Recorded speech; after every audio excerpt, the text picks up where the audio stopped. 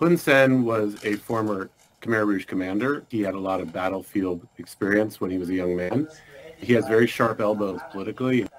He pushed out other people in the leadership of the new Cambodian People's Party and became prime minister in 1985, and he has been prime minister ever since. So Hun Sen has held the title of prime minister for 38 years in Cambodia. A survivor, certainly, and somebody who has created what can legitimately be said is economic activity in Cambodia, or allowed economic activity that is impressive by the numbers, but at the same time, Cambodia has also been a champion in corruption. He is a foul-mouthed, vulgar, bad-tempered leader. He just displays this in public all the time. He curses, he gets angry, and he has killed hundreds, if not thousands, of political opponents over the years.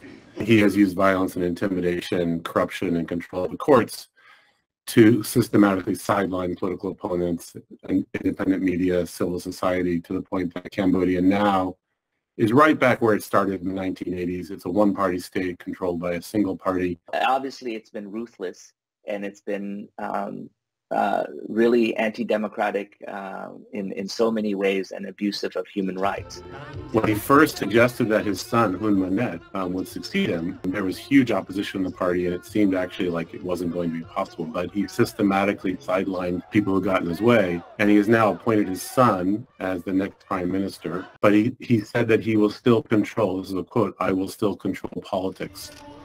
Well, I think it's all in the understanding that post-Hun Sen does not mean without Hun Sen at all. It means with Hun Sen as co-pilot, controlling the cards behind the scenes, but not in the prime ministerial position.